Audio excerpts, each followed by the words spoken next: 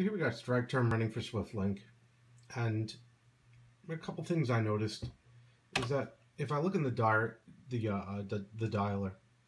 I have it the Anarchy Underground, and I've put the name of the address to the BBS there. And what I found was, for whatever reason, this doesn't appear to be working. I could log on perfectly if I do an ATDT and then type it directly in, but I can't.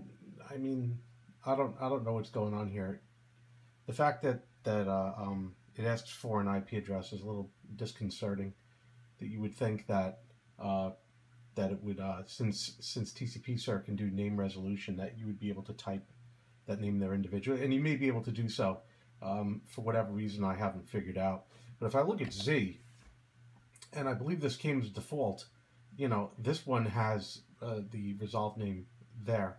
So I'm not really sure what's going on.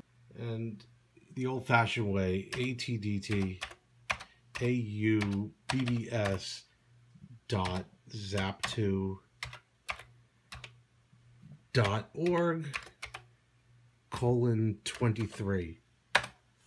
You know, and that works just fine, but the dialer will not work. So we're going to go Petsky right there. And it's going to connect using a Petsky translation. You know, hit our delete and confirm what we are. Okay, I'm going to put in my information right quick.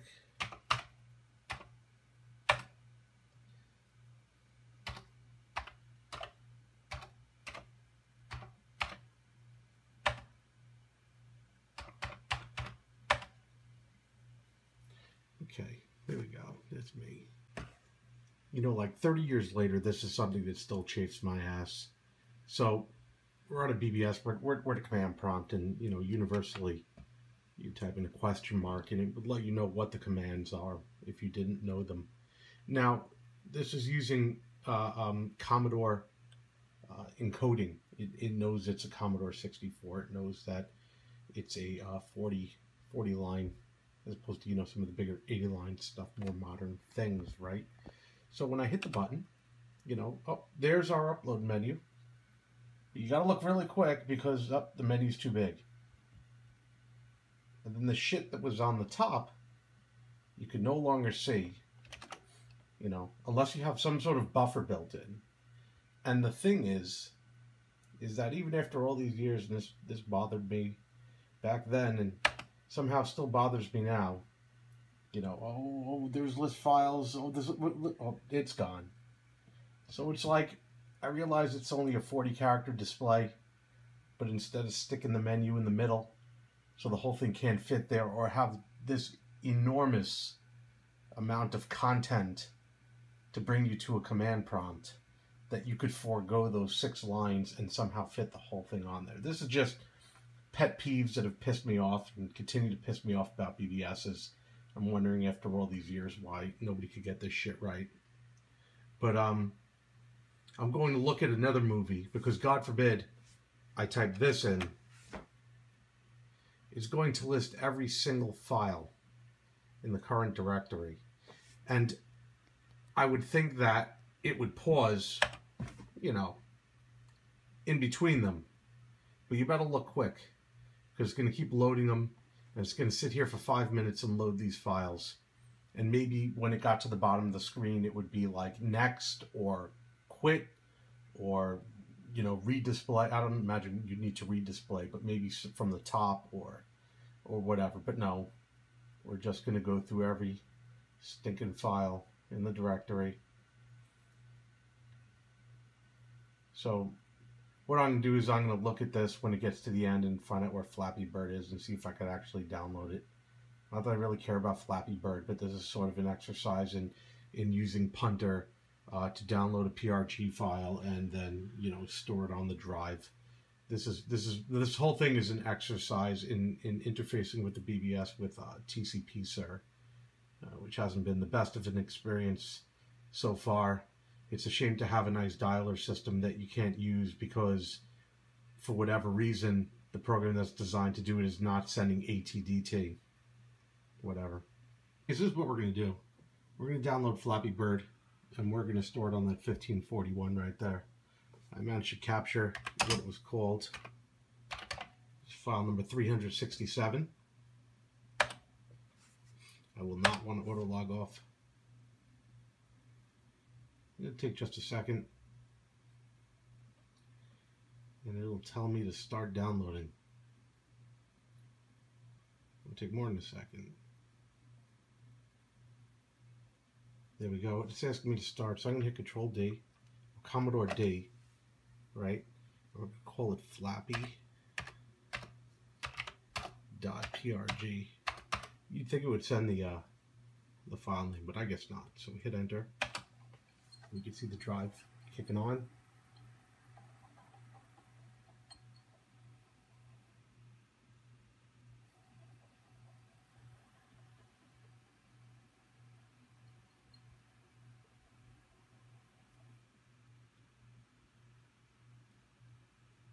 There it goes. There's the buffer. I think it's 255 characters at a time.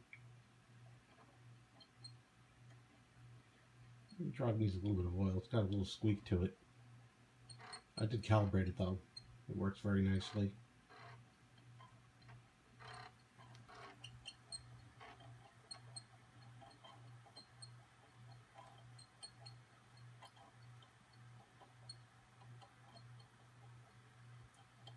So I'm going to pause this and we're going to wait till it finishes.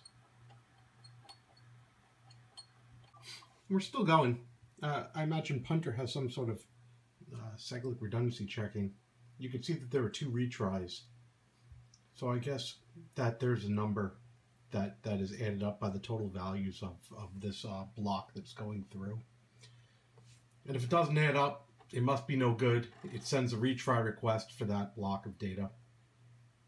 And then it obliges and resends that block, and then it verifies it and it continues on.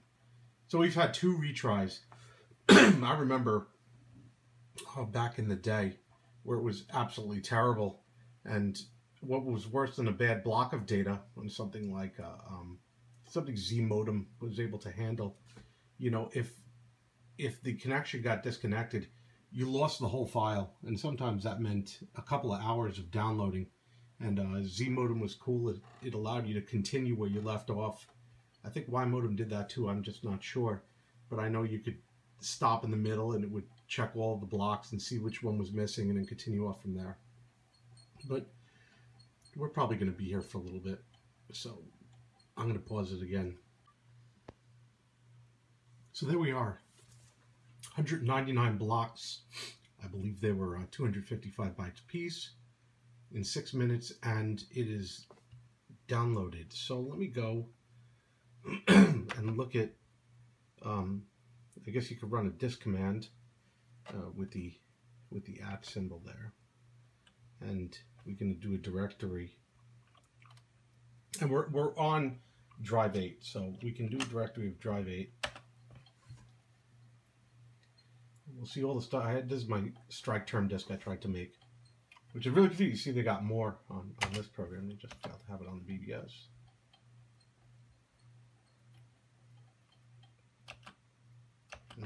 Maybe the space bar. There we go.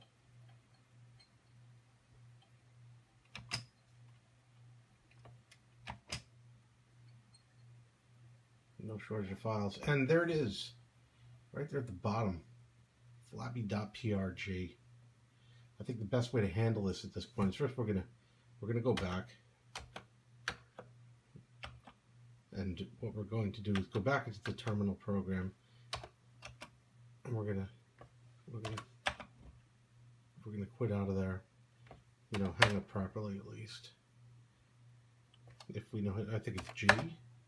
Leave the underground. G. Yes. Fucking A, I guess. Okay, and we're off. So, I guess the best way at this point is just to shut her down. And let's do a load.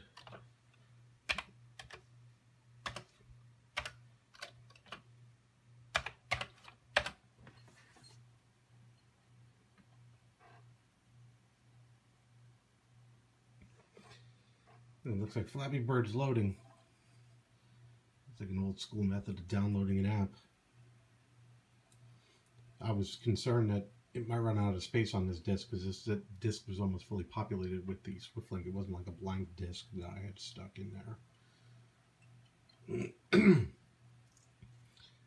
So running at the blazing Commodore loading speeds of this drive, I expect Flappy Bird should be done within the hour. It probably shouldn't be that bad. You figure it took 6 minutes to download at 9600. Yeah, it'll probably take a while. Hallelujah, it finished. Let's see what we got.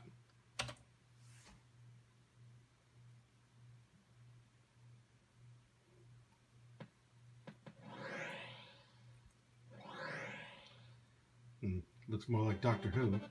What are we looking at here?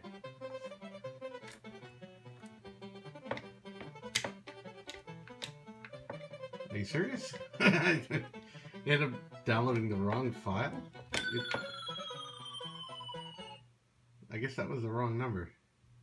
I forced regeneration. Maybe the correct joystick will help us in our Doctor Who quest. Okay.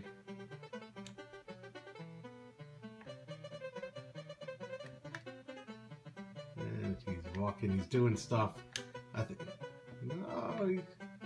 think the whole point of this is I was able to, you know, log onto a BBS, download software directly from the BBS onto the disk, and then, you know, execute said software and see it work. So I got beat by one of those robots there. I should get back to my TARDIS and not worry about any of this stuff. But yeah, okay, we're gonna call today mission accomplished, and maybe somebody can comment on some of the issues that I've been having with this, and try and see how we could better improve this. You know, I don't know.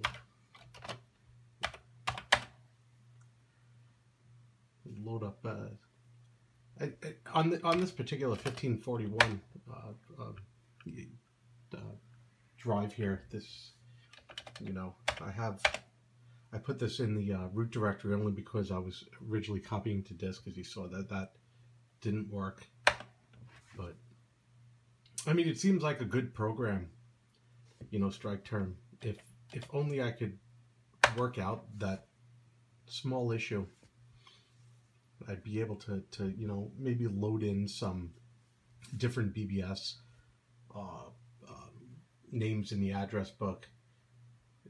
Ultimately, what I think is, you know, there should be a BBS that's not run by a Commodore 64, but, you know, something more modern that could have, you know, hundreds of connections in, and then have chat room and stuff like that. It shouldn't be written with software that use dial-up for maybe 1 or 2 nodes, you know, so you could get a community of people on a BBS at the same time, as opposed to trying to run it on an original bread bin or something off of 1541 drives and have it really slow. You know, that's just my thoughts, but I know there are people that are out there that are, you know, keeping the torch lit. You know, they do the best they can. I just get annoyed that some of the stuff that really pissed me off back then still pisses me off today. So, you know, I've also found for the time it takes, when you're ready to leave striketerm, you better be sure, because you have to go through all this stuff and load it back up again.